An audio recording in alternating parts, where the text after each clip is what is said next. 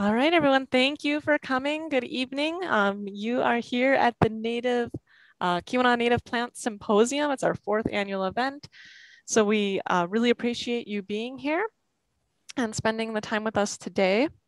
What we'll do is we'll have 2 presenters at tonight's session. We'll have Local Garden Showcase talking about native plants and stormwater management at the Marquette Food Co-op. Featuring Bill Sanders, and then we'll have native plants and native insects with Dr. Tara Ball. And what we'll do is we'll have time for each of our presenters will present. We'll have some time for Q&A after each of their presentations. And then at the end, we'll have some additional time for open discussion, as well as an update on the Project Wingspan project with Connie Krancer. And so just wanted to, again, thank you for coming. It's a really nice night out, but we're still kind of pretty early in the gardening season, so hopefully it'll be some good inspiration for you. My name is Maria Genoviak. I'm a master gardener through Michigan State University Extension and a board member with the Keweenaw Land Trust, and I am one of 4 organizers for this event. So throughout the evening, you might be hearing from my co-conspirators, Jill Fisher, Marcia Goodrich, and Jeannie DeClerc. They'll also be helping to manage the chat, answer questions, and provide updates between the presentations and at the end of the day. So I want to thank them for all of their help in putting this on, and thank all of you for being here. And so with that, I am going to introduce, I need to get my screen here, but I'm going to introduce Bill Sanders, who's our first presenter. He's a landscape architect. I'm going to let him maybe introduce himself a little bit and what company he works for so I don't mispronounce the name, but he's going to be talking about how the Marquette Food Co-op, when it was transitioning from a grocery store restaurant into its new facility, they really wanted to focus on sustainable development and really focused on building doing some native plant gardens that have a really strong emphasis on stormwater management. So it's gonna be really great. Bill is a licensed landscape architect and has practiced as a designer for site and building design projects in the Marquette area since 1983. And he's a principal in the firm of Sanders-Czapski Associates and located in downtown Marquette, and their firm specializes in landscape architecture, and historic preservation. So I'll let you introduce more about yourself, Bill, let you share your slides and present to us today. We're really excited to hear about this project. So thank you. Thank you, Maria.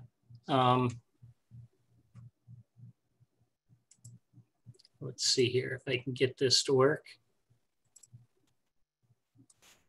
Perfect. Yep, all set. Thank you. Yes. So that's when we started our firm in 2011. Was it going to be Czapski and Sanders or Sanders and Czapski? So we decided Sanders first because nobody would probably be able to pronounce Czapski. So Czapski, that's pronounced anyway. So. Well, first I want to thank Maria, you and your co-conspirators for letting me be part of this today. And it's a cool thing for me. You know, brought me back to my first Earth Day in 1970 as a 14-year-old kid wandering around a college campus, just thinking that all the events that day were pretty cool. So I do appreciate that. So today, what I'm going to talk about is a project we did about 9 years ago now for the Marquette Food Co-op. And we really appreciated them as a client. You know, as a design professional, to a degree, we can only do things that our clients will allow us to do. And when the food co-op came to us to help them design their new facility, you know, they had sustainability in mind. I mean, anybody who knows anything about the co-op it's all about sustainability and, you know, natural features and those sorts of things. So we really appreciated latitude they gave us, the encouragement they gave us to try and do some different things. So we'll talk about those a little bit here as we go through our slides. But the neat thing is that this site, as you'll see in a little bit, was almost entirely developed, almost entirely impervious surface. But it was an existing facility. They did not have to do all of these sustainable things as part of any zoning approvals or city engineering approval. They did them all because they knew that it was the right thing to do. And they really deserve a lot of credit for developing a site the way that they did here at the new store. So this is an aerial view of the site about 2012 when we started. And the grocery store site is, you can see, it's either roof, asphalt, or concrete. There's almost no permeable surface on this site. The only thing that's not asphalt is a little chunk of dirt, and I do mean dirt because it was dirt with a few spotted knapweed mixed in here in the corner. And then what you can't see in this photo is a large part of this site actually is a very high concrete retaining wall, probably 15 feet tall or thereabouts. So what that means is it generated a lot of heat onto the site. So you can see this is really a heat island on this block with the pavement, dark surfaces and whatnot. And there are some stormwater conveyance features on the site, but this particular place is less than a half a mile from Lake Superior. So it doesn't take long for any drop of water to hit the ground and end up in the lake, carrying whatever pollutants with it that it picks up along the way. So again, you know, it was really a cool thing that the co-op wanted to do the right thing with this site. And so we'll talk about those here in just a minute. So this slide kind of tells you a little bit about what our goals were on this site. As you saw from the previous slide, there's a great deal of impervious surface, which means very little pervious surface. And so with stormwater and the use at the site, so the co-op's not like a regular grocery store with their farm to table initiatives and, you know, locally produced foods. Much of the garden crops and such are processed from the farmer to go on the shelves at the store.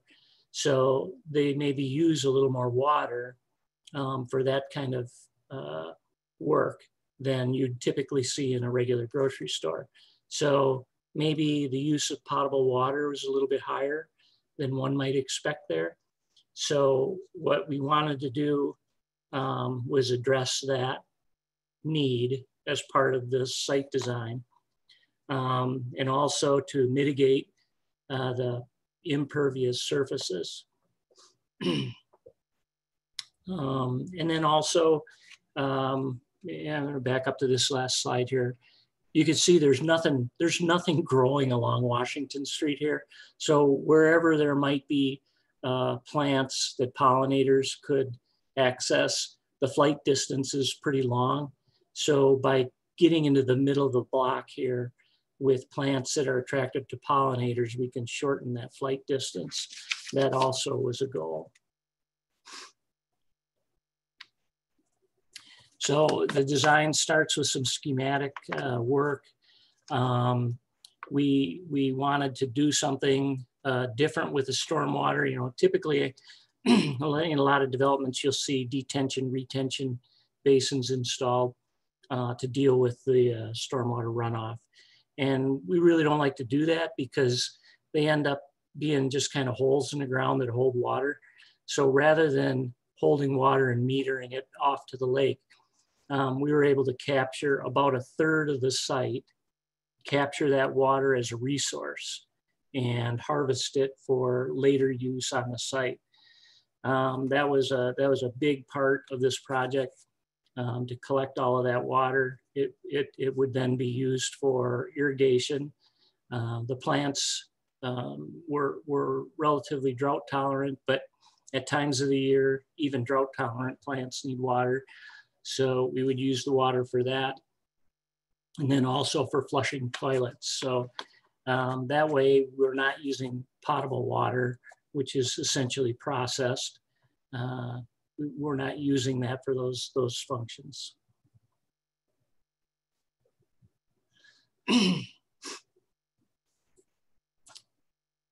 Oh, the other thing too, yeah. So we started out with that rain harvester, but the other thing we wanted to look at on this site was using live sidewalks.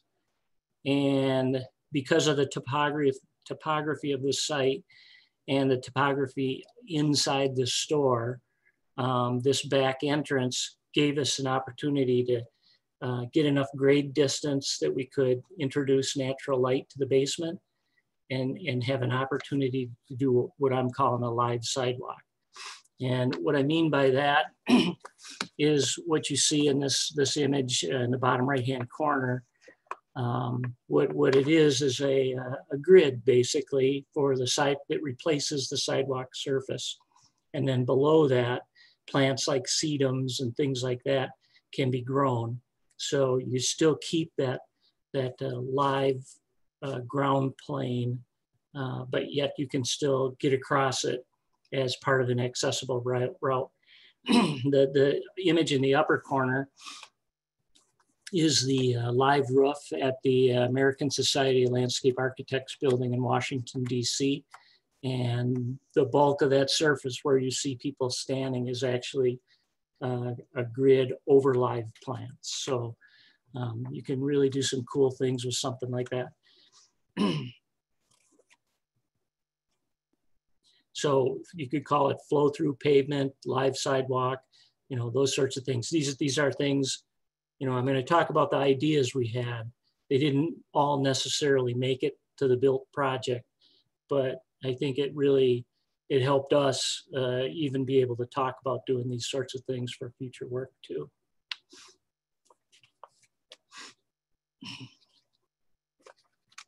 So I mentioned earlier that we try to avoid detention, retention, and instead what I like to call bioswale. And we like it especially because number one, it's much more aesthetic. It provides better pollinator habitat, more live plant features. And so you're trading this high biotic function element with the bioswale for what is a high hydraulically functioning element in a detention retention basin. Maybe not functioning as high as a biotic feature, but hydraulically they do work very well. So, you know, we don't need to slow down the stormwater runoff on this site because we're harvesting it and reusing it. So we're able to still get great hydraulic improvement on the site without doing detention. And instead we can just do a bioswale like this, and then with deep rooted plants serving as conduits to take the stormwater away, they work very well. And the other thing too, with the way we handled it with the stormwater features and so on, you know, a lot of times, maybe as a landscape architect, I'm too sensitive to this, but you hear these, you know, that the plants, all the flowering plants is really the fluff on a project. And I really don't believe that that's true. I think they have great importance to people. You know, beautiful things make people feel better about their world and everything they do. So, and not only that, there's been a lot of research that attractive surroundings may result in people spending more money when they're in the store. So that works good too. Excuse me for this frog in my throat here.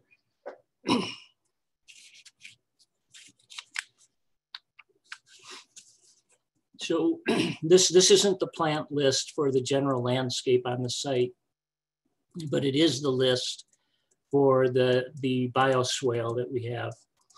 And we really work hard to make sure we get as much diversity as we can when we plant these things.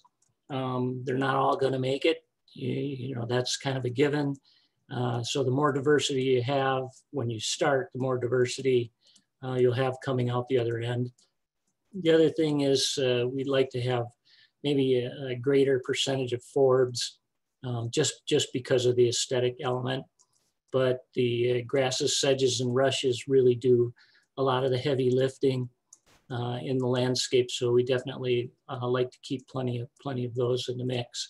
So we might spec something like this and say, you know, you have to have at least 10 of the forbs and 8 of the grasses listed.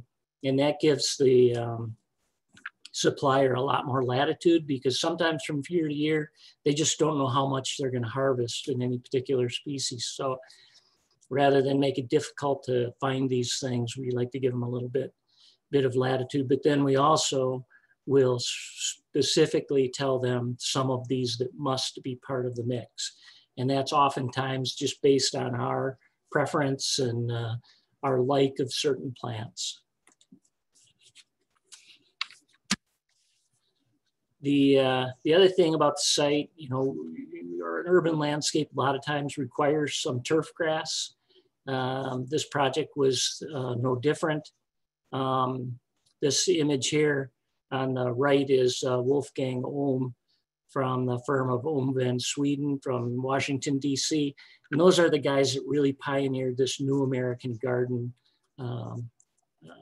idea in the 70s. So if you get a chance to read any of their work, it's definitely worth that. This is another image where we have, this is not the co-op site, but even where we do need to have turf, we also try to keep natural elements in the landscape with the dune grass at this project, which worked pretty good. So this is back to the co-op here. And one of the things we tried to do here is keep the bicycle, you know, it's just all part of the philosophy of the co-op. You know, the bikes are parked in front rather than the back 40. We have this trellis element here. So we have big windows going into the deli prep area, but yet we can screen that from solar gain, but they still would get the light. And this is the place where I really kind of wanted to talk about maybe one of the failures on this site. We tried to do turf here using buffalo grass, and we used sprigs spaced a foot or so apart. And that was probably not the way to do that. You know, if I had to do that again, I would probably have it grown as sod and placed, because it really didn't take. It just, the effort to keep it weed free was just too great with starting a new store, and it essentially did not do very well. We did put in the rain harvester, although it's a buried cistern rather than a tower, but that was part of the landscape. And this is where the live sidewalk had intended to go. But as the project developed, it just became more of an effort to put that in than really we could sustain as part of the budget. So that ended up falling out of the project. And just a little bit about our logic in the plantings. We tried to layer the site as much as we can, get as much verticality in as we could. So even though this isn't a native cultivar here of ornamental grass, but it forms a nice backdrop for the bus waiting benches. And then, you know, we have a number of gardens where, you know, just typical garden plants like sunflowers and such could be planted. which really is kind of a cool feature of the co-op. This is the front entrance. Again, we tried to keep native plants, you know, up close to the entrance, and keep some seat wall space. I think this is teosinte here. That first year we had sourced some seeds for that, which is a corn precursor, I guess you could call it, which was kind of cool on the site. And this is the bioswale. And one of the things we did with this, we knew the end of construction was going to be late in the season. This was a really important element to get vegetated quickly because there would be a lot of stormwater moving through that. So we actually had this grown as a sod with the landscaper. They grow it in core fabric and deliver it to the site. It's super, super heavy. But man, this stuff took off. Like one day it wasn't there and the next day it was like this. It was really, really successful. I encourage people to do projects like that. So we do have some oak trees in the bioswale too. And again, this is just to take that first inch of water. And most of the pollutants are in that first inch of rainfall as it runs off a site. So we're treating that with the bioswale. And then, you know, anything over that would flow off the site. But again, we are collecting water and harvesting it for use as well.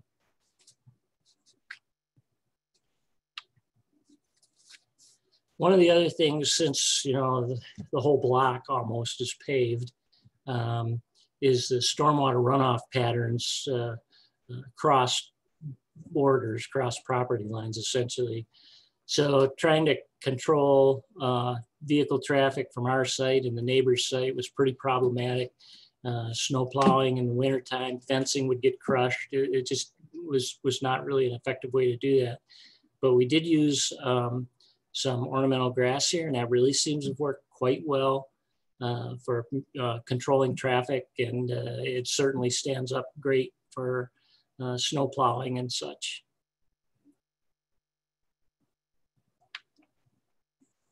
And this is how we dealt with that big heat beast with the retaining wall. We did put in quite an elaborate system of trellis structure. Not on all of the walls. Some of the wall we planted Virginia creeper, which would adhere on its own. But we wanted to be able to grow things like birdhouse gourds and, you know, ornamental garden kind of plants to screen the wall. So that worked. The structure works well. I don't know how much it's used at this point, but anyway, that's a good way to cover that wall. So this, one thing I wanted to leave you with, as I was putting this together, you know, being a landscape architect, you know, we have this annual landscape architect month. It's a world event. But I put up the address for asla.org, that's the American Society of Landscape Architects, and a couple links down at the bottom of the slide. They have a really wealth of papers and documentation and articles dealing with native plants. And one of them that is especially interesting, and Dr. Ball will probably talk about this as well, the bottom link talks about nativars. You know, so as they're starting to build cultivars from native plants, maybe they're not so good for pollinators and such. So something to kind of keep an eye on when you're buying native plants, just to be sure that they still function in the environment for pollinators and such. So that's the last slide I had. I didn't realize it would be this hard to breeze through these in less than 25 minutes. So if we do have a couple of questions. Yeah, that was fantastic. Thank you, Bill. And pictures are always just amazing to just be able to see this. One question was regarding the plants, the grasses that you use. And so I'm wondering if you can flip backwards to and we can just kind of, as we take Q&A, people can enter their questions in the chat. If we flip back to your plant list there. And then that question came in when you were talking about the grass mix for the swale grown in core. So if you could just repeat that part, I think that was what generated the question. Yeah, so we had the option of seeding, placing seed in the bioswale, or we could buy plants, plugs, quart plants, whatever size, and plant them all. Or the nursery that we worked with, Agricol, I believe they're in Madison, Wisconsin, gave us the option. Actually, we initially started talking to them about growing, custom growing sod with the buffalo grass. And that conversation evolved into the bioswale. And they said they could grow that as well for us as a sod. And just because of the timing of the project, we couldn't plant until fairly late in the season when we wouldn't really get very good success. So by having them plant the bioswale in this core fabric, essentially in the spring, grow it all summer, and then plop it on the ground when we needed it, we were able to get basically instant results and good root take. It really worked well.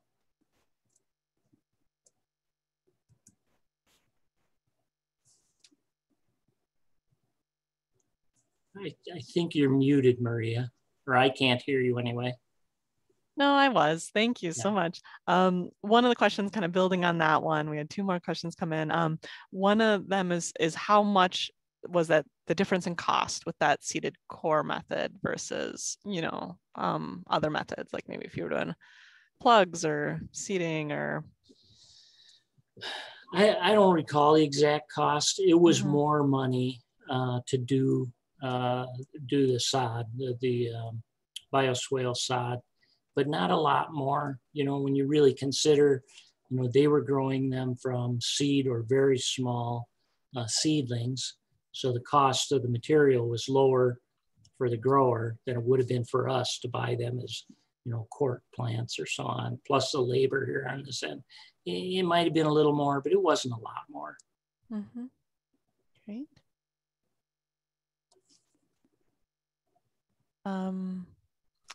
Jill, wait, you came off mute. Did you have a question or want to add something?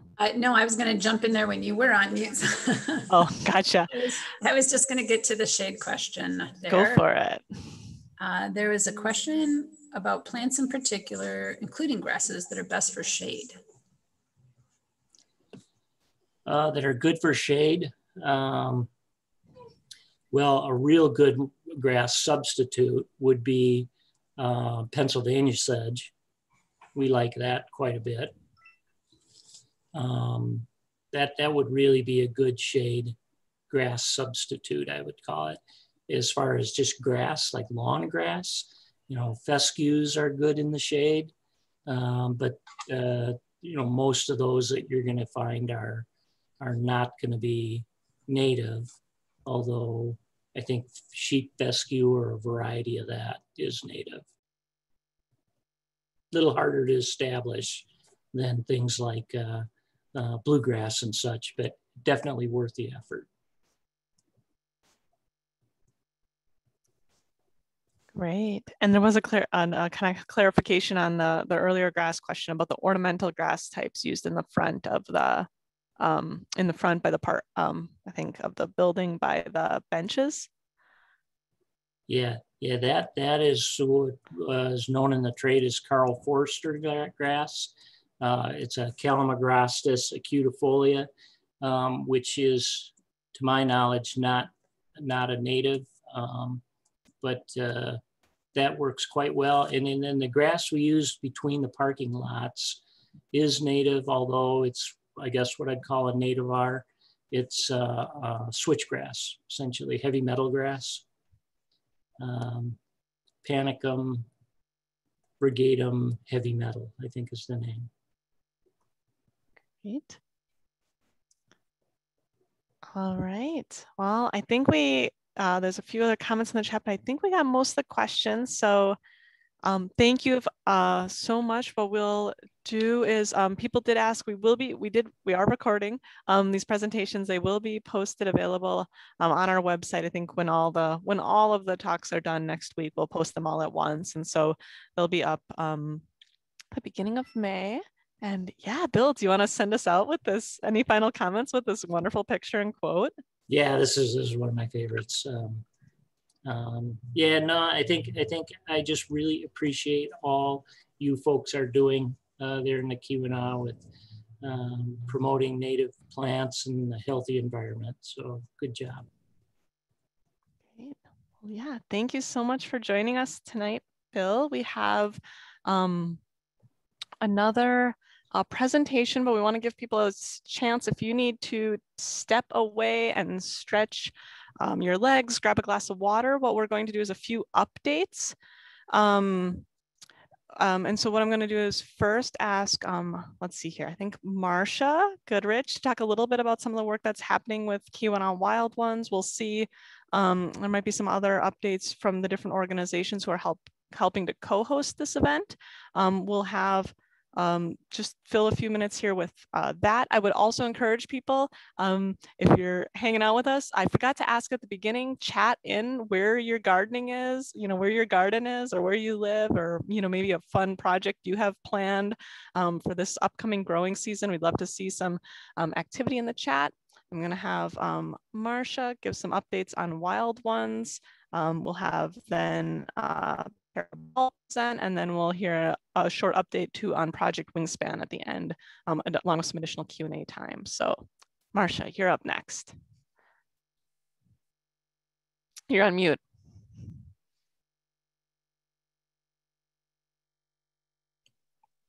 All right. Well, probably the thing that people would be most interested in is we are going to be having our plant sale again this year. We do have some shade plants, but they're in such limited supply that they will probably all be bought up by our members. So if you really want to buy some shade plants from us, I suggest you join. You can find out more about us at keweenaw.wildones.org. We're also having a sale or two later in the summer. Our first one is tentatively set for June 19th. It will be primarily online, and we will let people know about it through the usual outlets. So what else are we up to? Well, we just got a grant from the UP Environmental Coalition to put a native garden or, native planting along Tezcuco Street above Porvu, something that will benefit pollinators and people walking by. We are looking at participating in some of the farmers markets that are coming up. And our group is going to be going on a wildflower walk with Nancy Leonard a little later in May. And if you'd like to join that, it would be great if you joined our chapter. There's probably other things that we're doing now that I have slipped my mind. Have I forgotten anything, guys? Well, we hopefully will be participating in Project Wingspan, which you will hear about later.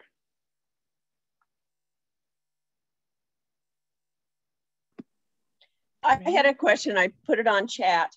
I belong to a garden club in Wisconsin and also one down here in Iron Mountain.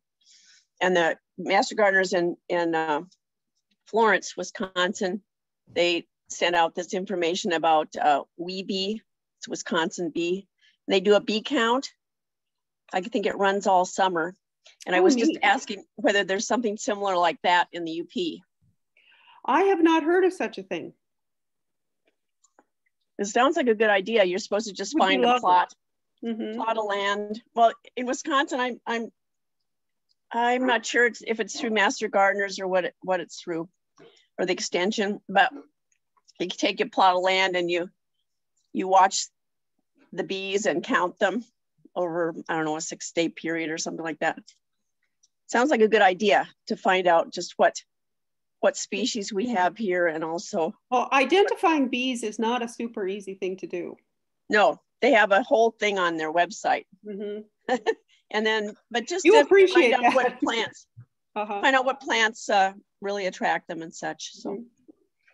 Great. Yeah, if anyone else knows about that, this sounds like a great community science experiment and project. So chat it in or let Marcia know. Yeah, if anybody really, I don't know if anything UP specific, but there's lots of citizen science bee watch. And I was going to mention a bumblebee specific one in a little bit here. And then there is a couple of bee labs down at MSU and that do count Michigan bees. I don't know if they have anything UP specific though, but that's a good question to delve even further into and find more about. Thanks for bringing that up. Great. Mary. All right. Well, I think that's good for updates. If there's nothing else from the other organizers, I think we can turn it over to Jill to introduce Tara. Sure. It's my pleasure to introduce Tara. Tara is an assistant professor of forest health at Michigan Tech's College of Forest Resources and Environmental Science. Forest health is a multi-dimensional area to study because you have to keep in mind many things at once. Many things go into the health of our forests. And the health of our forests, of course, determine what we can get out of our forests. So it's a really important subject. You have to look at the entomology and what's going on in the insects, the pathology, invasive species, the nutrients which affect the forest growth, the anthropogenic changes, which, all the things that we humans have done to our forests throughout our long and short history. And then now we have climate change as well. So that's many things that affect the health of our forests. So it's a multi-dimensional topic, and Tara is full of all kinds of information on that, as well as Tara is a raiser of things. She raises flowers, she raises vegetables, she raises chickens, she raises bees. She raises human children as well on top of all of that. And she's really good at foraging, and she's also has an extensive use of ethnic uses of native plants. So there's so much in Tara's head that I'm so pleased that she agreed to share some of it with us tonight. So with that, Tara. Yeah, well, thank you so much, Jill, and the rest of everybody for inviting me to talk tonight. This is a topic that I don't often get to just be super excited about and talk about my favorite plants and gardens and my favorite insects and the bugs that I find outside. I often have to put my teacher hat on and talk about the pests and how we manage them. So if I sound really excited or I'm talking really fast, it's because that I just feel like I could share so much with so many of you tonight. But do feel free to type lots of questions into the chat box. Hopefully, if I see them pop up, I'll be able to answer them while I'm talking, rather than having to wait till all the way at the end. But I'm glad that Maria and Jill, and they're recording this and they can post it. I'm really happy. I have a bunch of reference book pictures of book covers, which I think it's always easier to find a book by the cover than just the name of it, like looking at Amazon or something. Pictures like that, if you have questions you want me to send you afterwards, I've got my email attached as well to this. And I also just wanted to say thank you, and I feel it's so appropriate to be able to share this all with you on Earth Day.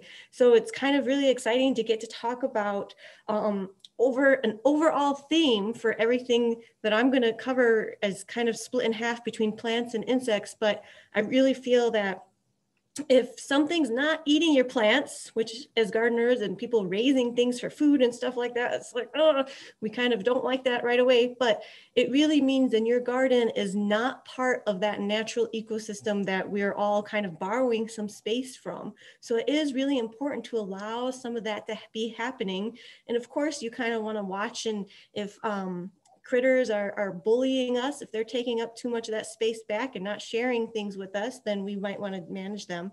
But for a lot of the gardening things that I do, kind of let what happens. You know, every single year you have a garden. Everybody on the call tonight knows that whenever you garden, it's an experiment. We're kind of just waiting to see what happens, and trying to learn our best from that. So it's on my kind of list of things to do this summer to make a sign like this for myself. I want to have as a good reminder in my own backyard.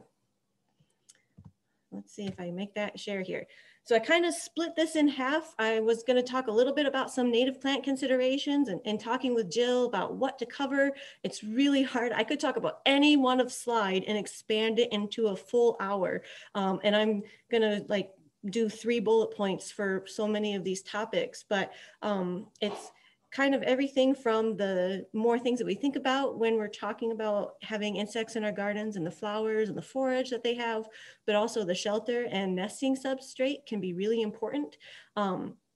In addition to just some other easy DIY yard or garden habitat things that we could do to promote more insects in our areas. And then I really want to just do a quick survey of some really recognizable insect orders that really benefit from native plants in our gardens, and things that maybe we don't really think about being good species or things that we like to have around, but kind of challenge some of our perceptions of insects. Many of them get a really bad rap, right? And so I've just got as a quick example here, no one's going to argue with you that butterflies are bad bugs. We all want butterflies in our gardens, right? But if you see something that's eating the leaves of some of the flowers that you planted, or I see them in my little herb garden eating the sage every summer, and they're kind of this spiny caterpillar, I'd be like, oh, I don't want that around. I got to pick them all off or flick them out of there because I'm worried they might be poisonous or something. But this is the exact same species. These are both painted ladies or American butterflies, and this is the caterpillar. It's, even though it's the exact same thing, we often kind of think of, gross caterpillars as the bad bugs. We don't want those, but it's kind of the chicken and the egg thing. You kind of need to have both of them and support habitat for both of them if you want to see them around.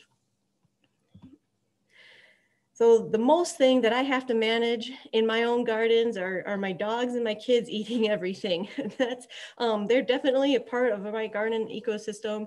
I grow lots of different things, and in addition for food, in addition to native plants that I like to have, I have mostly a woodland area with just a few spots of sun. So where I can, I try to put as many plants nearby each other, but I don't do a whole lot of cleaning things up. I leave it kind of messy and weedy and lots of kind of other stuff around in the ground and stuff like that. But I think that really does help bring in so many of the insects that me and my family enjoy finding all season long, right? And so that's just my gratuitous garden picture that, yes, I have gardens at home.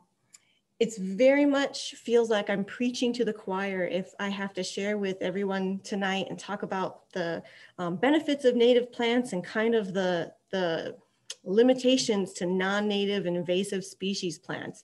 I don't want to talk too much about that or spend too much time on it because you've probably heard it over and over again that our non-native invasive plant species are not the best things for the wildlife, for the habitat, and across regions. There's many of our native species are actually invasive in other areas, right? So it kind of can go both ways. But beyond just creating this overall loss of habitat, they really reduce that native food and cover, both in quantity, the amount of it, and the quality, so the chemistry of the food, and just the diversity of options that are there. But when it comes to insects, non-native plant species, it's been calculated out that they can average about 68% less food on a landscape for insects than when you have native plants present. And that has ramifications up the food chain. It's not just the insects that are there, but everything that eats insects, to the larger animals in our game species, to predators. So it really does impact entire ecosystems when you have non-native invasive species that are dominant on an area. Beyond that, you get even more impacts. So many of our non-native invasive plants start shifting more things than just the actual habitat itself. And this kind of figure is from a paper. I've got the reference down here that kind of summarizes it. Not only changes just the physical habitat, but wildlife behavior and communication and reproduction success, where they're able to build their nests at. And that has implications environmentally as far as across the landscape where things are present, but in the whole, how the ecosystems function and how they work as well. So you start seeing ecological traps being sprung. You start seeing shifts in biodiversity and pollination processes and those ecosystem services that so many things we take for granted that are just occurring around us in nature.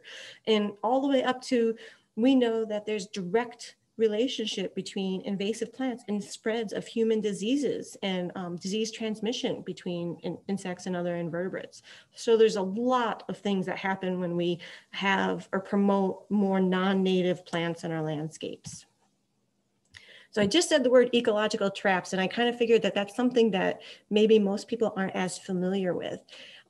You've probably know and heard of both Amur honeysuckle and plantain. These are kind of considered, whether they're considered invasive or not, the plantain, but they're both exotic species. And the Amur honeysuckle, when it comes to birds, there's some really interesting research out there when robins and cardinals actually build their nests in honeysuckle dominated forests or landscapes, that they get preyed upon more often. So they're easier to spy or they're closer to the ground. Something about nesting in honeysuckle means that they do not have as many fledglings over the season. In addition to that, the berries from the honeysuckle, the fruit is actually really high or in different type of carotenoids. The chemistry of the fruit is different and it actually shifts the colors of some of the birds that eat those fruit. So you have brighter color plumage in cardinals, you get orange tail feathers instead of yellow in cedar waxwings. And for a lot of species, the brighter the feathers actually indicates that something's sick with that bird. And so they're less likely to mate. And so it's shifting some of the genetics and the populations of birds. And so that is a trap that's kind of they're falling into because of honeysuckle present on the landscape. There's lots of examples of that as well with insects. And so the most classic one with a butterfly that's a really common butterfly out west species. Well, it used to be really common. It was Edith's checker spot. It was on this host plant that kind of got shifted out because of cattle, and it actually was okay for a time because it shifted to plantain as its host species, and all the caterpillars loved it. The plantain stayed green longer during the season, and it actually started to depend on that and prefer the plantain.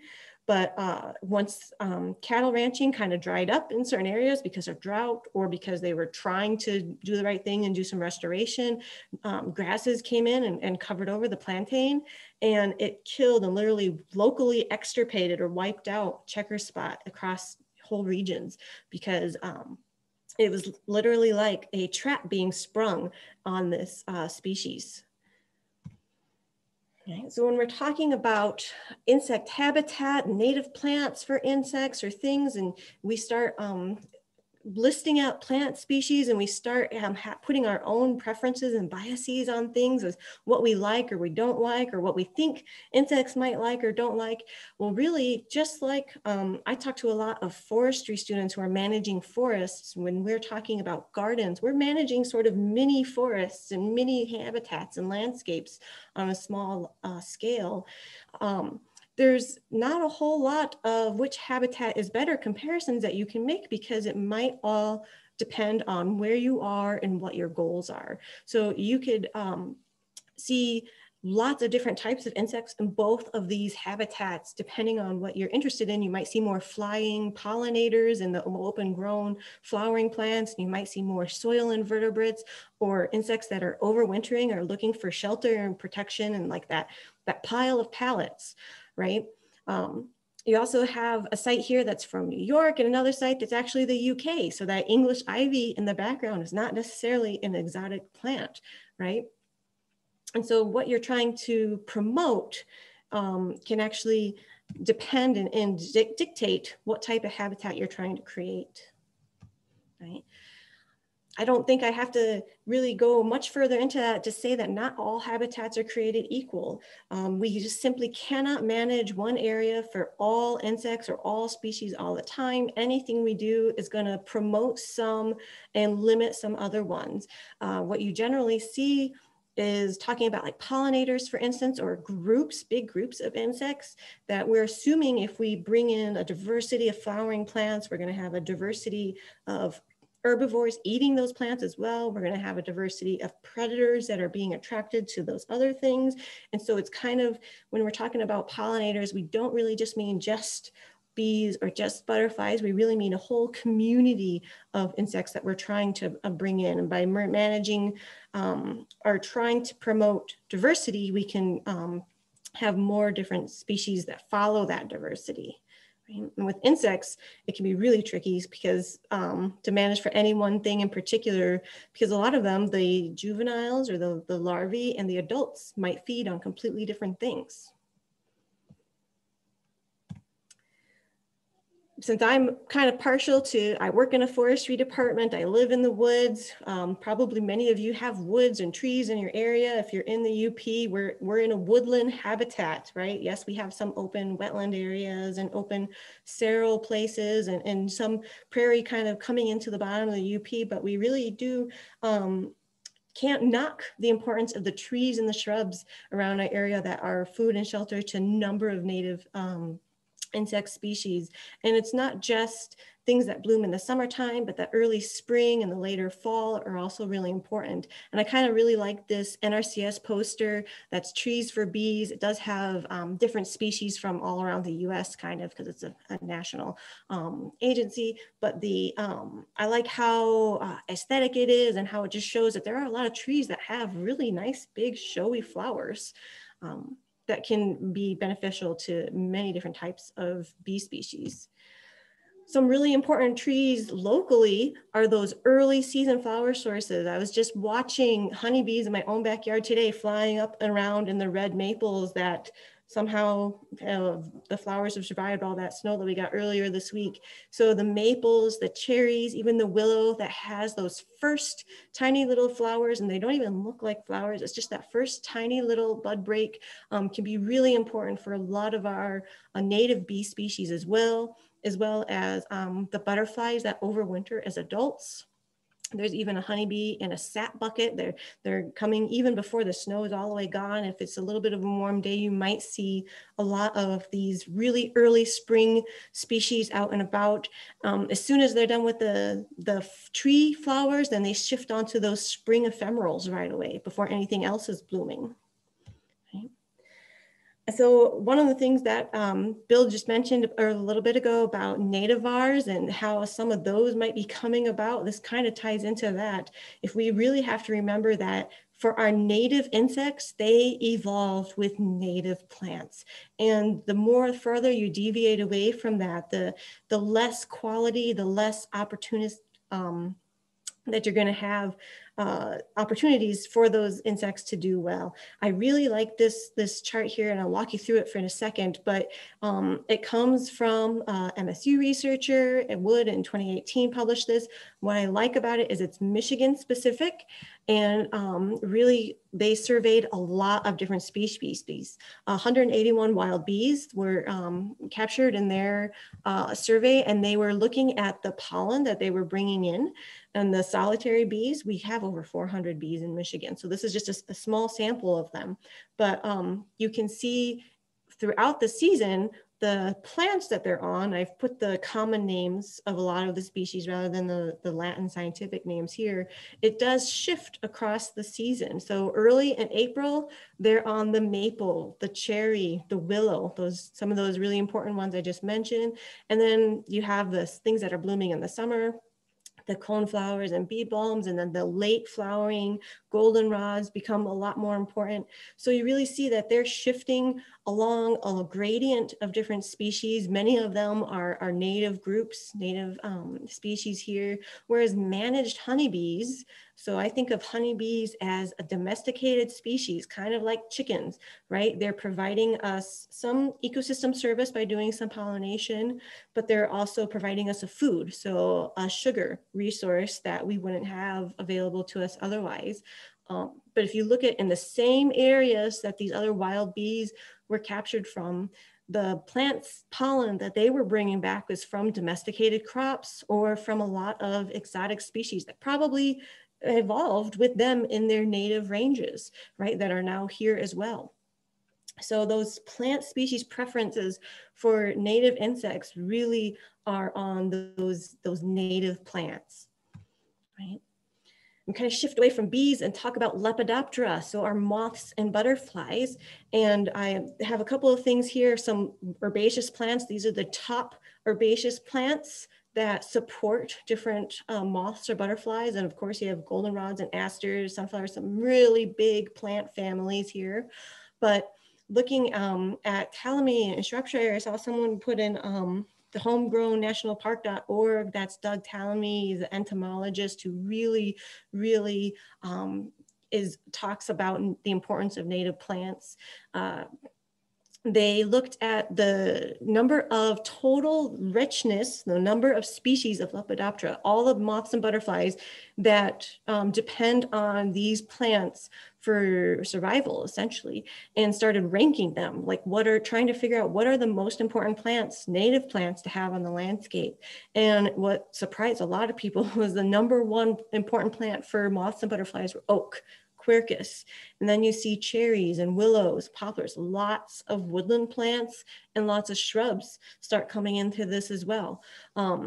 This of course is the mid-Atlantic region, and is, they don't exactly say if it is 100% dependent on it or they just are primarily dependent on it. Of course, many butterflies will go onto multiple plant hosts. They're not only on just one exact thing. So lots of different species here, but it just kind of hits home again. A lot of our native woodland species are probably more important than we think they are sometimes when we're so used to just driving around and seeing maples everywhere, right? It kind of gets oversaturated with maples, but they really are important for a lot of different things.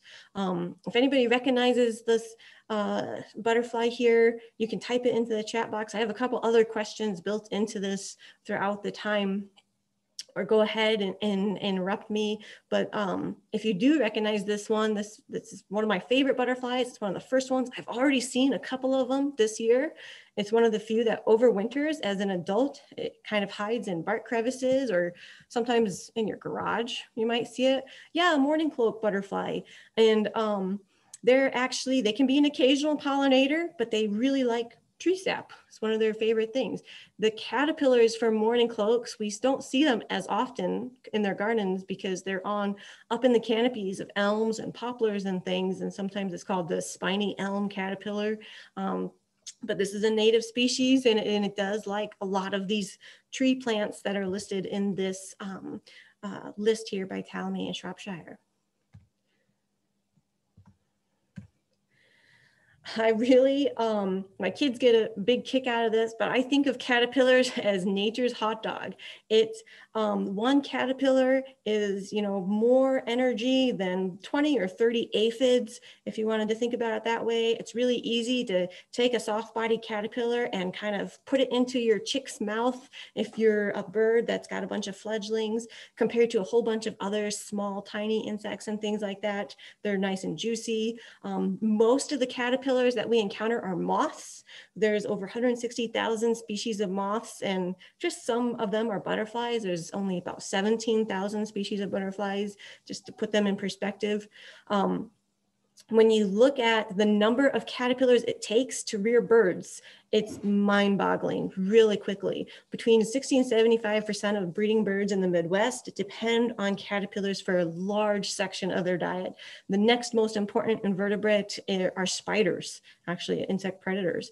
But when you think about just a single clutch of chickadees as they're fledging, they might eat 9,000 caterpillars in one season.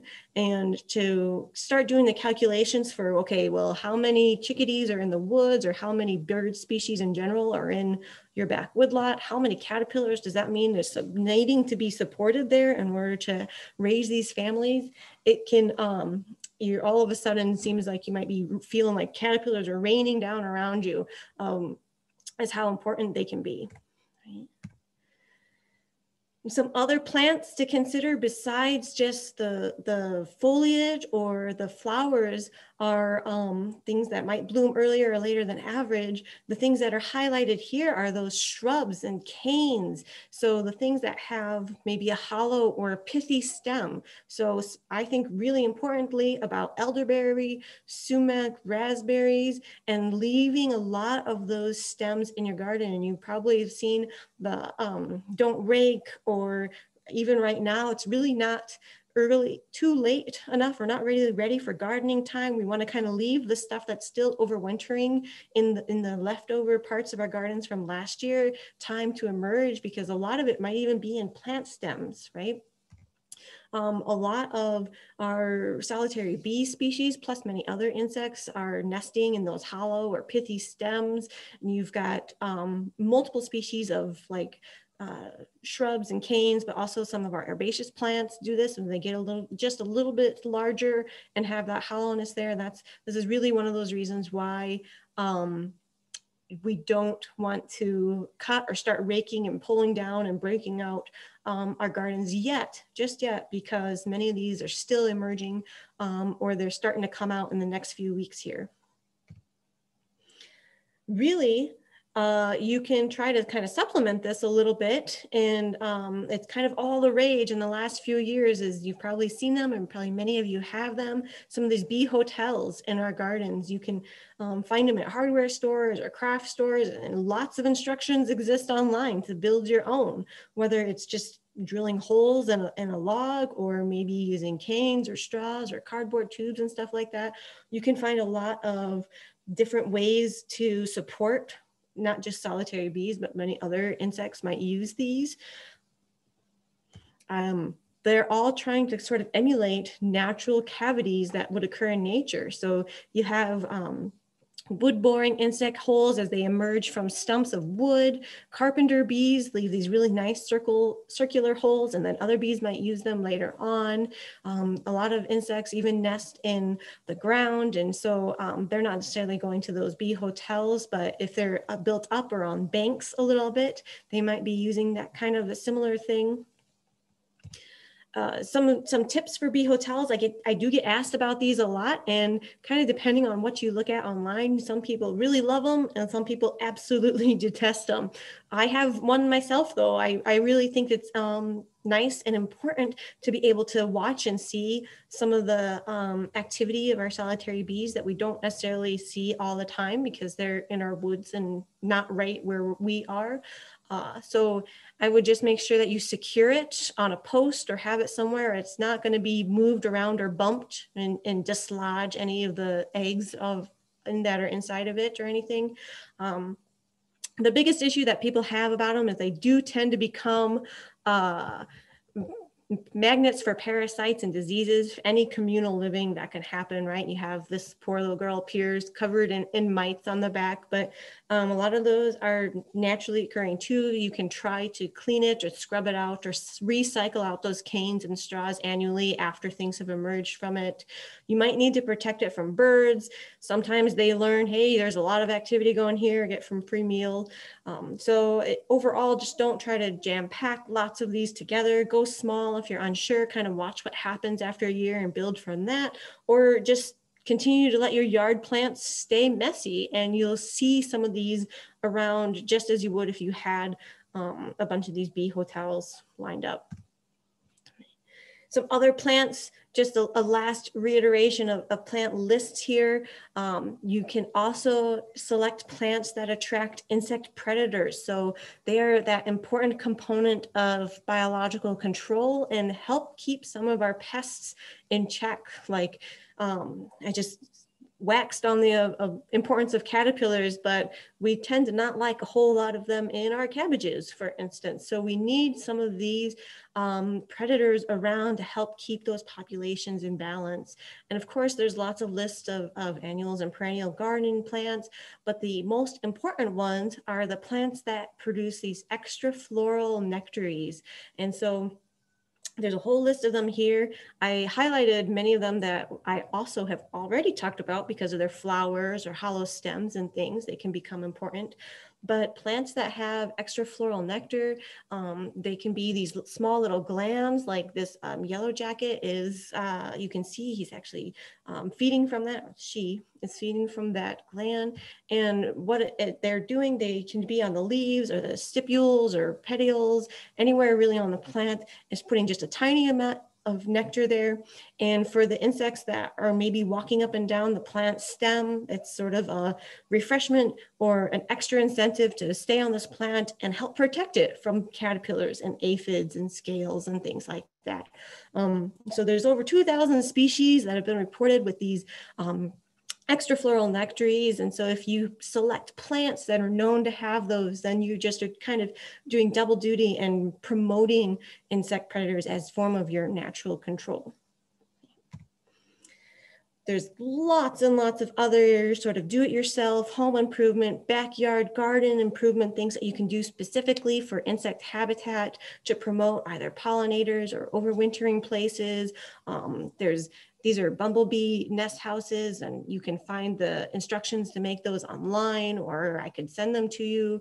There's just having a compost pile, leaving some areas wild, leaving leaves and that messiness part of your garden in an area allows for a lot of things to overwinter, to find shelter, small insect waterers. You can even, I've seen butterfly feeders available, instructions for those kinds of things. So you can do lots to bring and promote insects in your backyards and gardens.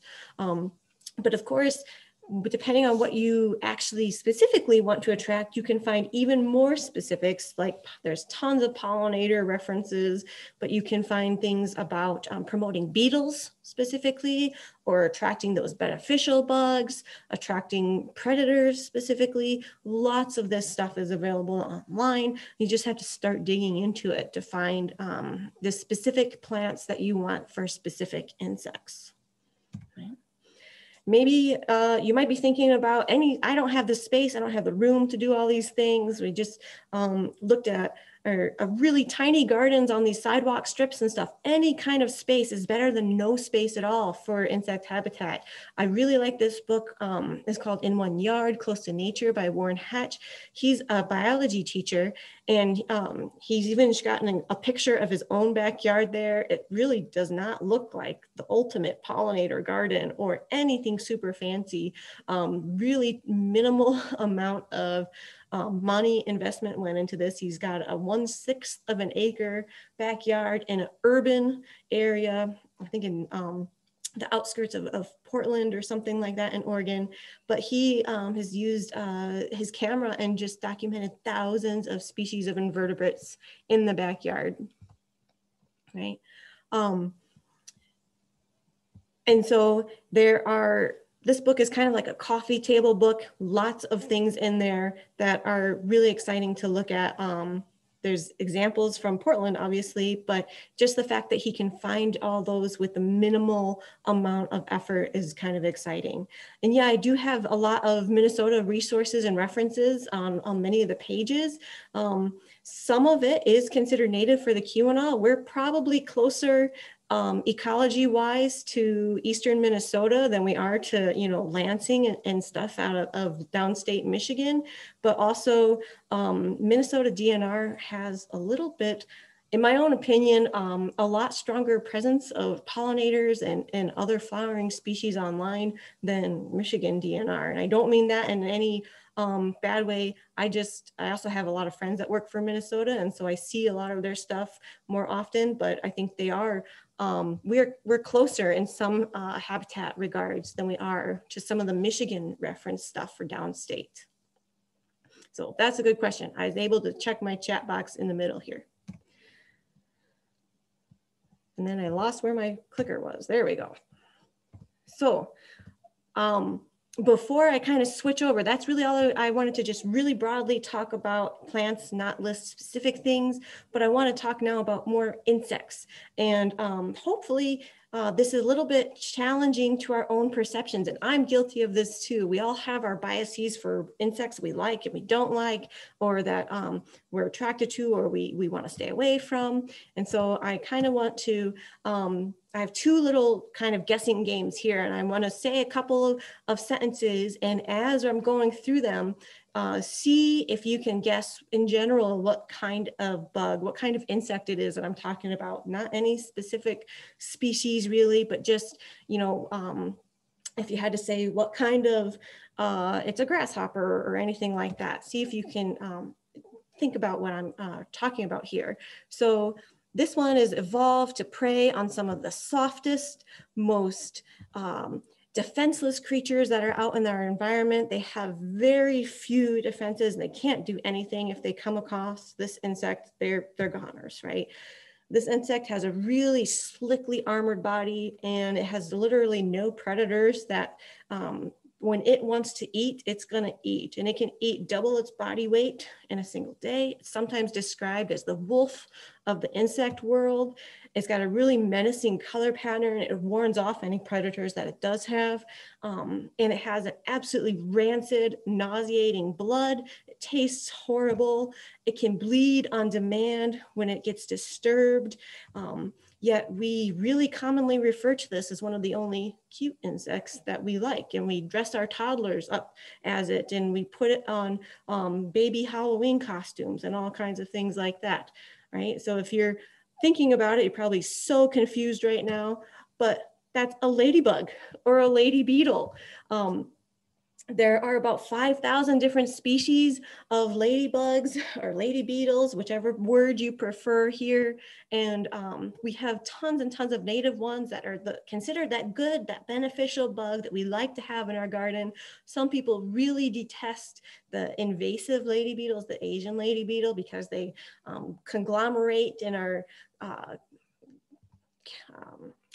attics and places like that. They can sometimes give you a pinch, right? And then they smell bad and they stink. And so people don't really like those ones. But if they don't like that one, then they start to learn that, oh, I don't like any ladybug, because it's hard to tell the difference between some of them, right? And so the words that we use to describe insects, or those experiences that we have with one, it's really easy for us to kind of put that on all of the different kinds of insects that we come across. So if you think about Asian ladybugs, they can be all different colors and spots. You can't count them and use that. You have to just look at the very part right behind their head at that black and white line, and they have sort of a black M or W, depending on which angle you're looking at. So that's just ladybugs, beetles. I got one more like quiz question about some insect species here. I want to see if you can guess what this one is, right? Any bites that you do get from it are not infectious, toxic, or poisonous. They're essentially harmless to humans. They can't do harm to us. They're not really fussy eaters. They will help decompose dead organic matter and consume garden pests. So they can be really helpful to us as good recyclers, right? They actually have really cool engineered wings that fold and expand tenfold, and it's been described as defying the laws of origami. Engineers have studied these for the biological inspiration that they can give us. And actually, one of the most unique things about them is that the females have a maternal behavior that they learned from their mothers. So if they get abandoned, they're actually poor mothers themselves. But they stay with their eggs and they stay with their nymphs, and they protect them for weeks at a time, which is almost unheard of in the insect world. So you're probably thinking, wow, this sounds like a really cool bug. I want to know more about what kind of bug this is, right? And if you guessed earwig, then give yourself a round of applause or a pat on the back. I just described one of probably an insect that most people just revile and detest. And when we lift up a potted plant and we see it under there, we're just like, oh, get rid of it and kind of push it aside or brush it aside or try to get them out of there. We do have both native and exotic species in Michigan, and they are really fun to watch. Once you start learning about them and knowing more about what their ecology is and how they're behaving with our plants, they can become pests, just like anything that's sort of, not playing along with its role. And I don't like it when they're in my corn plants at all, right? But I know that I can just brush them aside and no harm, no foul. So when we're talking about the types of insects to consider, kind of group them into large groups. You have the pollinators, you have natural enemies and the predators, you have the herbivores and the leaf feeders, and then probably the least likely to come to mind are those soil dwelling invertebrates, things like earwigs, right, that are down at the ground and either living at the soil surface or dwelling down below the surface. And so you can find specific plant lists like the MSU Extension and all different kinds of places online that say if they're good for pollinators or good for predators or good for soil, all that kind of stuff. And so I'm not going to go through like specific plant list type things, but I just want to share an overview of some of the most easily recognizable things that I know we find in our own gardens and talk about and see if you're inspired to take a little bit closer look at them as well. So when it comes to bees, and we're talking about Hymenoptera, using the scientific term for all of the types of bees and wasps and ants and things like that, I'm really talking about beyond honeybees. Honeybees are that non-native species. They're not really, would not be here naturally if it wasn't for colonization. So Michigan actually has at least 450 different species of bees. And when you start realizing that and you start thinking, well, how many of them do I know? Most of us, we could say honeybee and bumblebee, and that's it. It's really a struggle to get general public to start naming other ones, let alone identifying other ones. But we do have a lot of really cool bees that do the majority of bee pollination, much more than and much better than honeybees can do. So I like seeing a lot of our squash bees and the sweat bees, the green guys here that have that real shiny metallic color. Even the longhorn bees, they look like just small little teddy bears. They're really fun to watch. And we actually, in Michigan, even have some pollen specialists that are kind of rare bees. And so this is an example of a small little bee, Macropus, that is actually a pollen specialist on yellow loosestrife, a wetland plant. So we do have some rare and really special bees in our area. When it comes to bumblebees, if you're going to get into bees, I'd really recommend starting with bumblebees. There's only about 20 species of bumblebees, much bigger and easier to see. They're a little bit slower kind of bumbling about, and so they're easier to watch in the state. I think this is a Minnesota or Iowa bumblebee kind of key, but you can find lots of things like this online that are actually really nicely imaged of the coloration on the back of the bumblebee so that you can key it out to species. And it's a lot easier to sort through 20 of them than 450. Bumblebee Watch is a citizen science watch that you can upload just like anything. There's an app for it on your phone, and that connects with Xerces Society, natural history museums, and they're kind of mapping out locations of a lot of bumblebee species. That many of them are in decline because, and then we know this because of the numbers that are either seen in surveys or that get reported to citizen science projects or that get sent to museum collections, right? So the more documented sightings that we can have of them, the better we can understand their presence on landscapes. So yeah, thank you, Maria, for putting the link to that into the chat box there.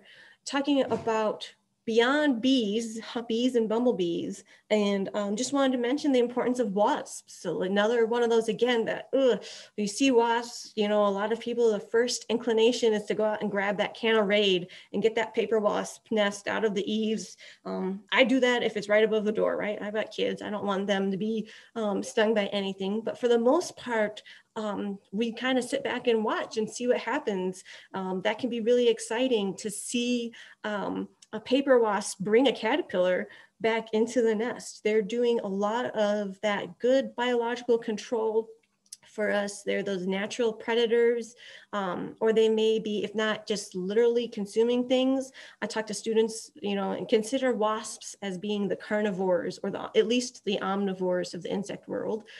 Sometimes they will eat pollen or nectar as a free source of food right there. Whereas bees are really the vegetarians, right? They're just eating plant material. Wasps are eating insect meat, right? So they might be laying their eggs in caterpillars, or drilling down through wood to lay their eggs on wood and tree pests. But for the most part, wasps are our beneficials because they're helping keep everything in check, right? I saw there was a quick question in the chat box that I think I missed earlier, but I'll come back to that at the end here. Let's see if I can get that to go.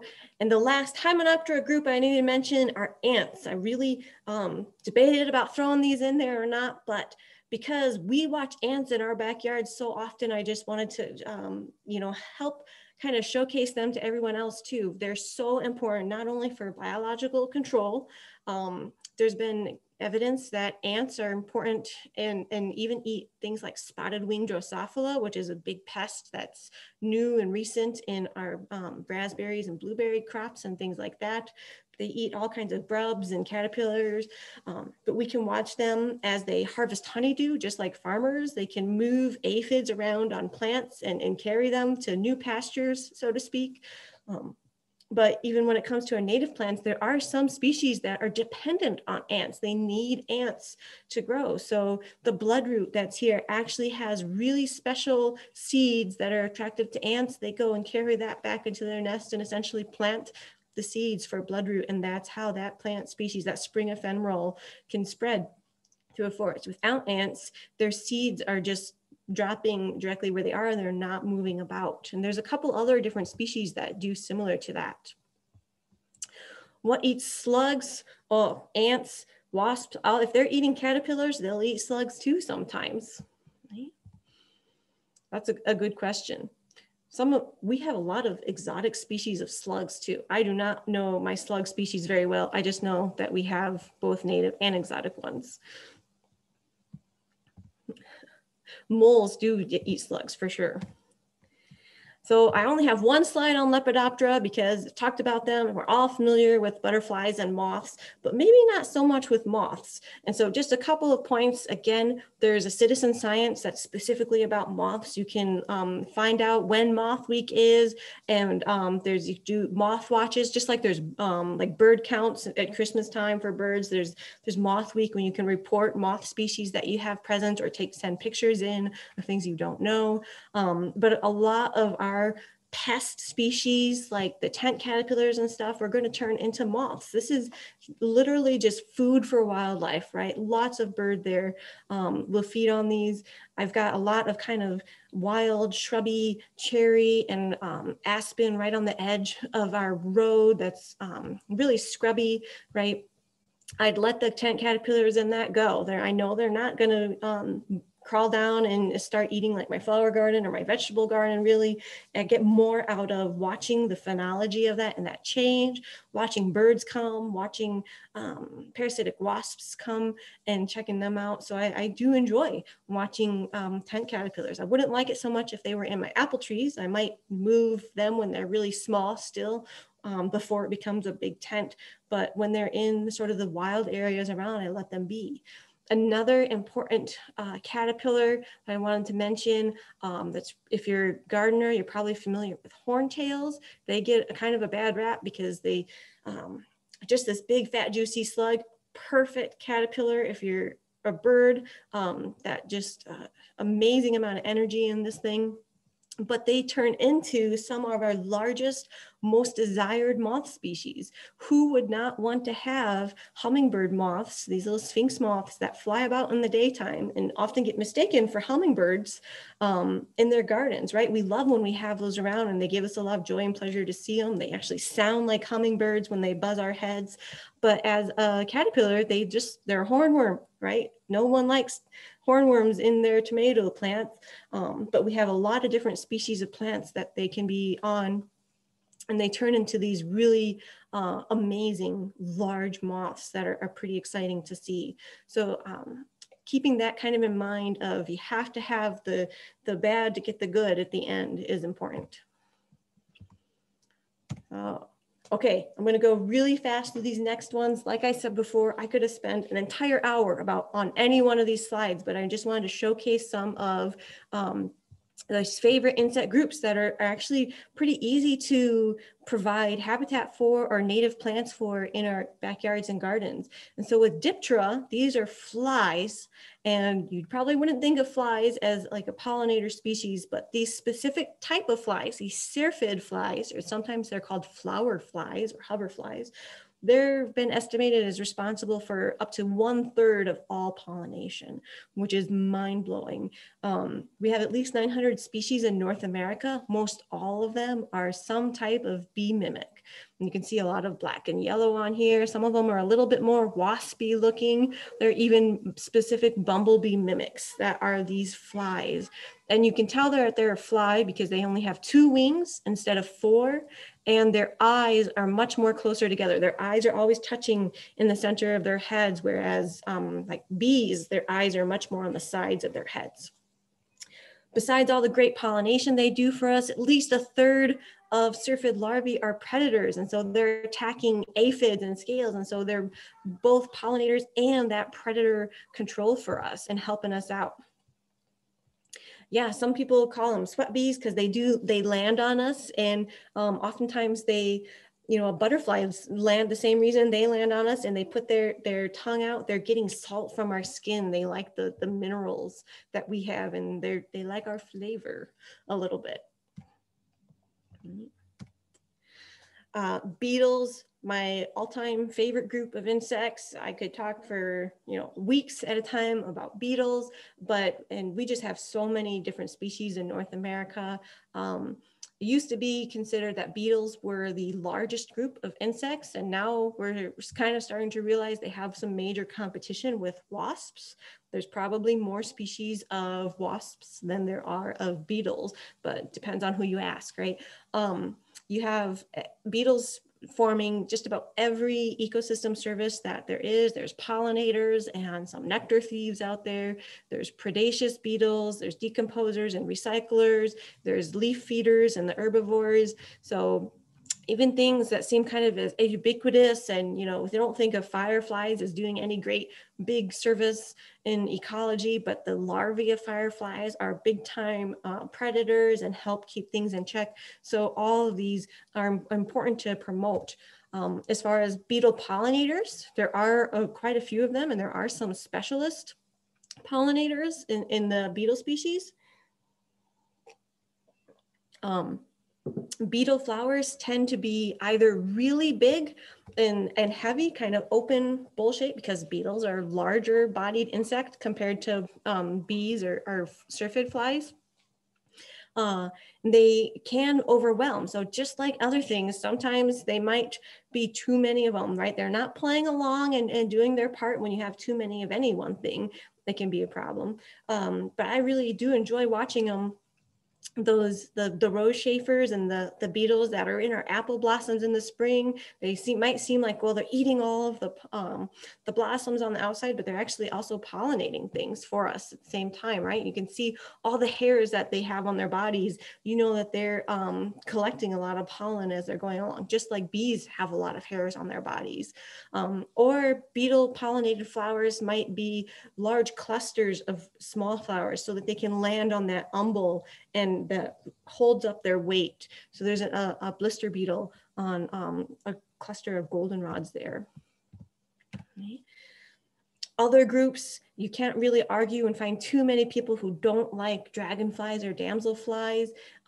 We do have over 160 species of them in Michigan, and you can find really good specific field guides for these groups. They're, again, that natural predator, that natural biocontrol. If you can support any type of wetland area, and there are a suite of wetland plants that are important for different dragonfly species. Not only do they like perching on the tall things, right, as you can see in almost all the images where people take pictures of them here, but there are some dragonflies that lay their eggs inside of native plants and need those types of plants in the area in order to reproduce. So Odonata, you can tell the difference between dragonflies and damselflies. The dragonflies tend to rest with their wings out to the side, and damselflies have them folded on their back. And they tend to be smaller, but that's not always the case. So size isn't the thing, but at rest, their wing position is the bigger difference. Another group, again, that I really enjoy finding and watching and seeing active in our garden, our yard, because not only do I know if I have these, I have a lot of birds that are pretty happy, and grasshoppers are such a big part for wildlife, but they're also really great teaching tools. So we're talking about Orthoptera. I'm talking about grasshoppers, crickets, and katydids. This is all one group or one order of insects that often get a bad rap, or we kind of ignore, or every once in a while when we do find katydids, I've had them in my own yard. We have katydids in the UP. They're really exciting to find. You can handle and hold them really easily. They spit out that tar stuff, but it, you know, what kind of thing gets kids more excited, especially little boys, when they have a grasshopper doing that in their hand. But they are great teaching tools at talking about metamorphosis. It's fairly simple and easy to find the young nymphs early in the summer that don't have the wing pads yet. So you can talk about this other type of metamorphosis that insects do. You can talk about insect reproduction, the females having the big ovipositors at the back that they're laying their eggs into sandy soils with. And then of course, like songs and communications in insects and the language that insects have. This is the perfect gateway species to talk about so many different things that insects do, right? So my boys both have their multiple insect nets all summer long, and it's one of their favorite things is to go grasshopper hunting and catch as many as they can. Okay. Another group that's important to sort of recognize are Hemiptera. And so this is another one that has that reputation as sort of being the bad bugs. We don't want them. Who wants stink bugs around? Probably not too many unless you're a 5-year-old boy. But we have over 11,000 different species of Hemiptera. This includes cicadas and all kinds of true bugs, plant bugs, leaf hoppers, all kinds of anything that ends with the word bug that is a real bug is in this group. They're differentiated from beetles by this sort of extra wings back rather than a straight line. And they all have that piercing, sucking mouth part that many of them can inject into plants. And that's why we don't like them, because they can cause damage to fruits, or they can transmit diseases to plants sometimes. But there are a number of them that are that biological control. They're using that same mouth part to attack pest insect species and eat caterpillars or eat those other soft-bodied things. So again, this is a large group to promote and to have around and allow to be in an area because of the amount of pest control that they can do for us and the amount of other wildlife food that they're supporting. Some of my favorite bugs are those candy striped leaf hoppers that are real small to see, or the buffalo tree hoppers. They're just so cute kind of walking around.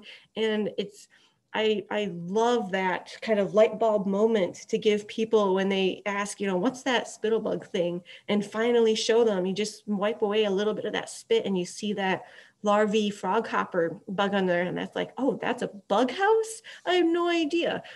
That's a really exciting thing to share with people and let them see how that is working in the ecology of those insects.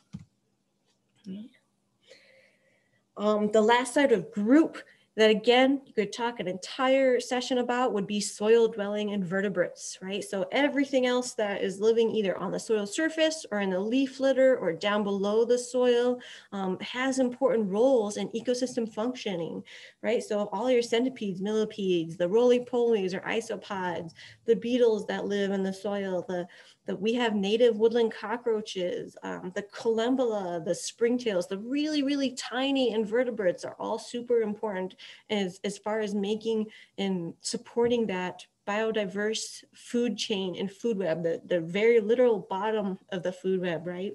And they're living in amongst the rhizosphere, or where the roots are, or they might be only going for part of the year's overwintering habitat. But regardless, there's a lot of research that shows that native plant leaf litter and the native plants being above the soil is so important, and really impacts, as soon as you start having non-native plant species, it's changing the soil chemistry and the nutrient cycling in the soil, and you start losing a lot of these native insects that you wouldn't necessarily think about if you have native plants or not, it would be impacted. But it really does, all the way down into the soil, impact those communities of insect species. What plants are there around it on the top, right?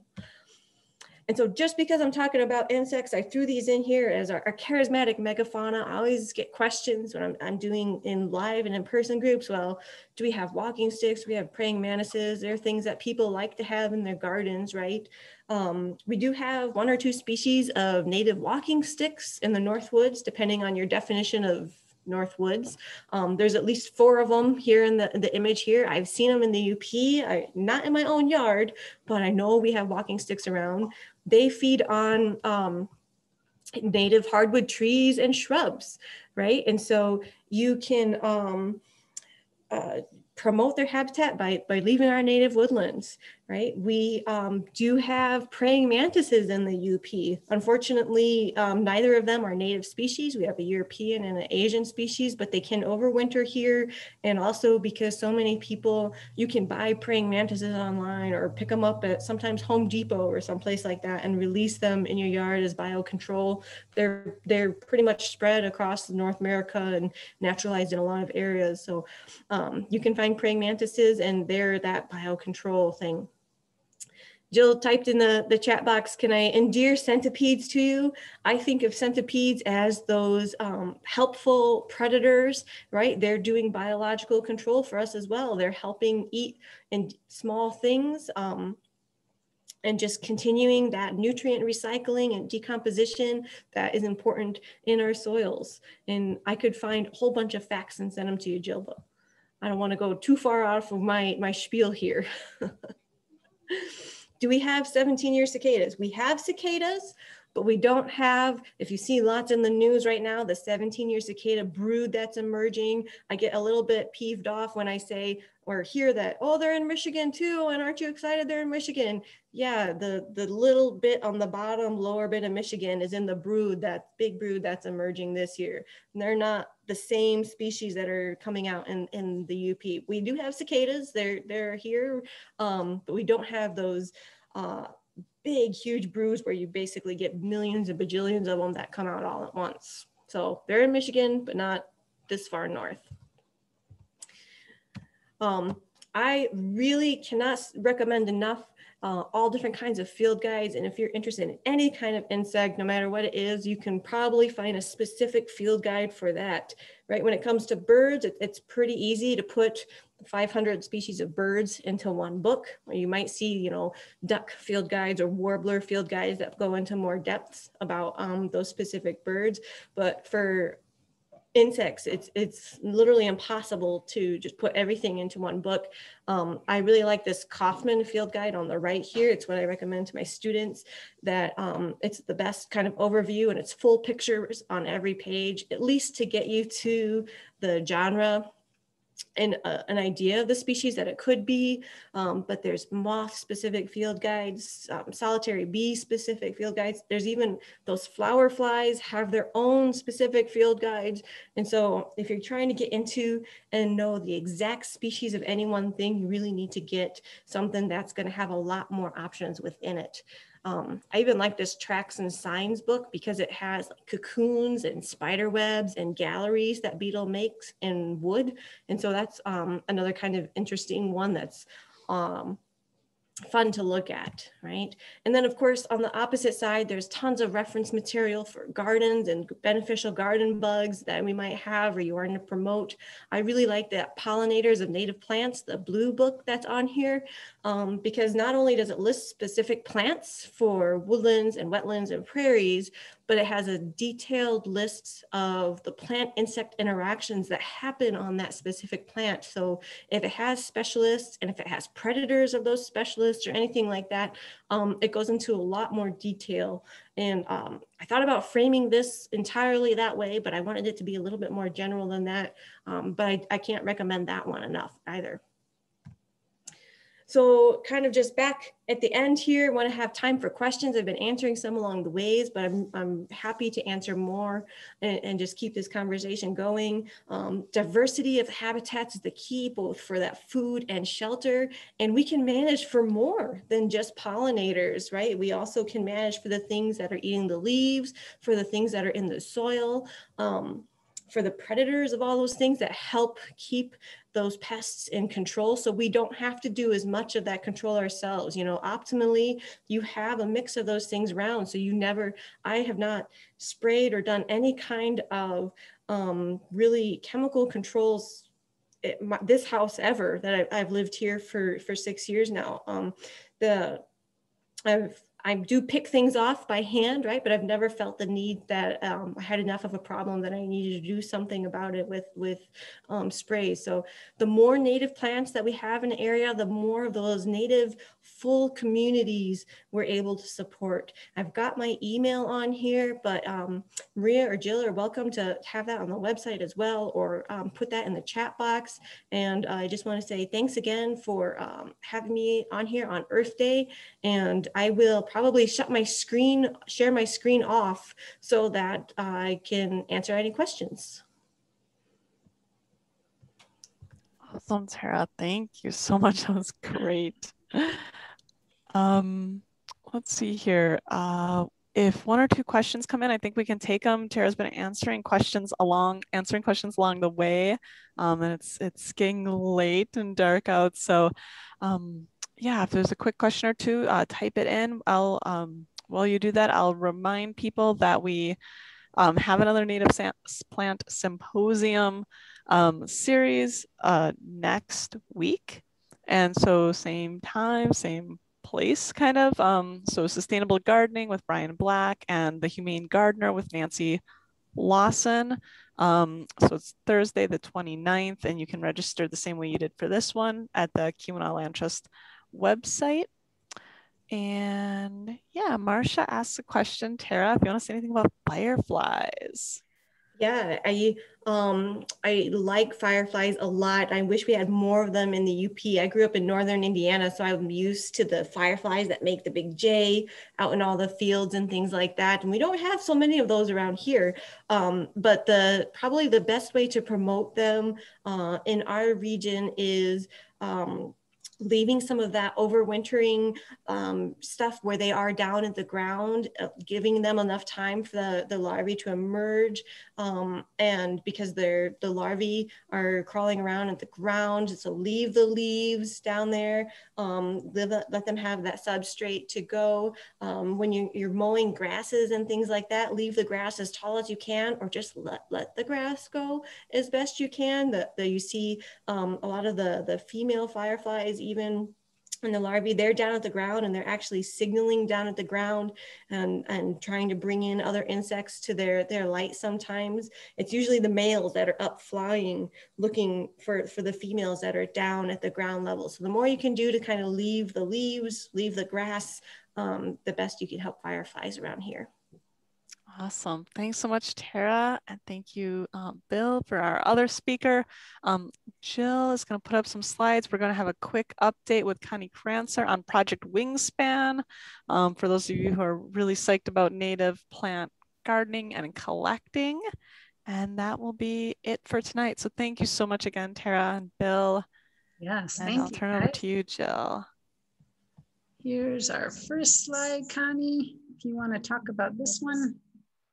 All right, well, hello everybody, and thank you so much for having me here to talk about Project Wingspan. I'm just going to get my notes so I can stay on track. So Project Wingspan is an 8-state pollinator habitat enhancement project, and it's administered by the Pollinator Partnership and funded by Fish and Wildlife Foundation. Our goal is to increase habitat that will support pollinators, insects in general, and in turn birds.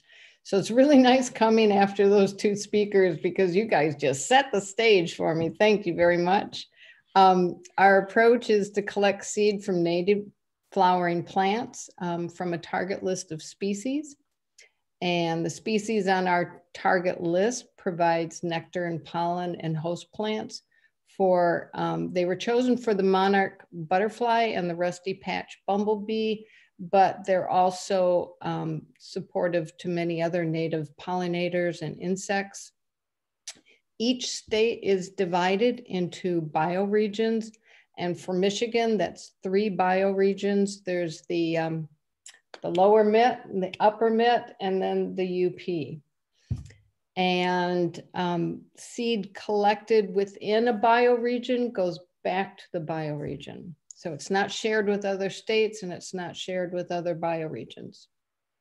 My job is to solicit and enlist volunteers to collect seed, find collection sites, and circulate and encourage folks to participate in our habitat survey. So what you see on the screen that Maria put, oh no, Jill put up for me is information how to get on our list to be a potential volunteer and also get on our list to be a potential collection site. And do know that volunteers are trained in the best management practices of native plant seed collection through our webinars. And collection sites are our first priority to get seed back or seedlings. And the habitat survey is, and you want to share that one, Jill.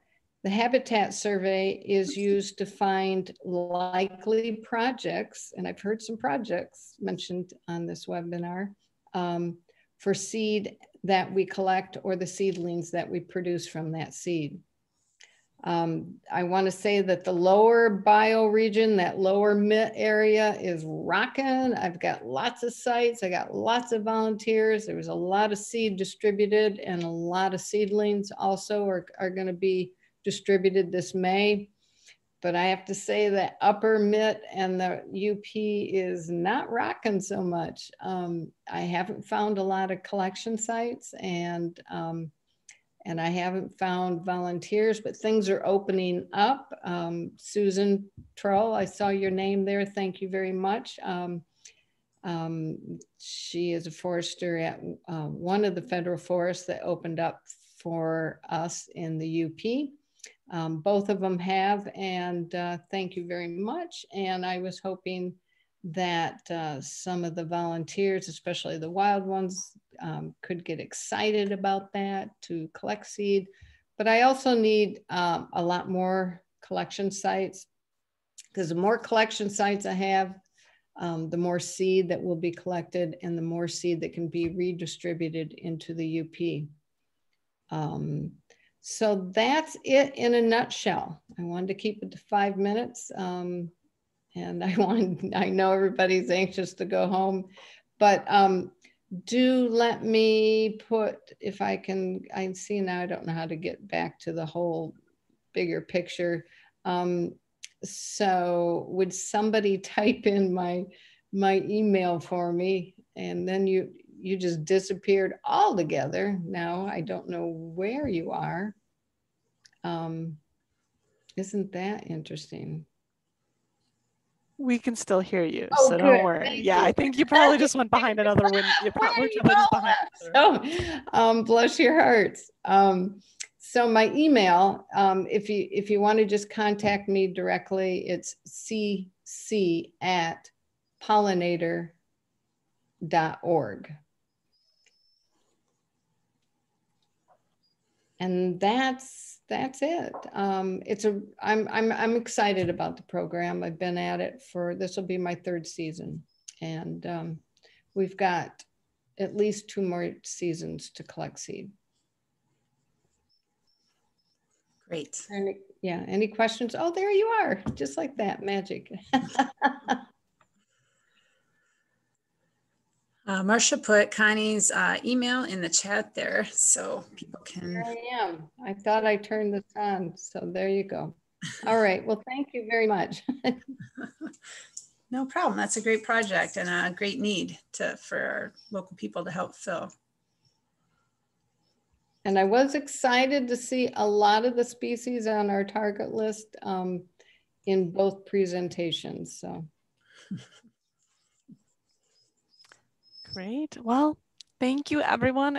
Thank you again to our presenters and to Connie for coming out, and for everyone for sticking with us till the end. And so I think we'll just call her good for tonight, but I'll remind you, we are going to post the recorded presentations. It will probably take us a little bit of time before we do that. But then we also have the session next week. So hopefully we'll see you back here then, and happy gardening until next week, and happy Earth Day. Good night. Good night, everybody. Happy Earth Day. Good night.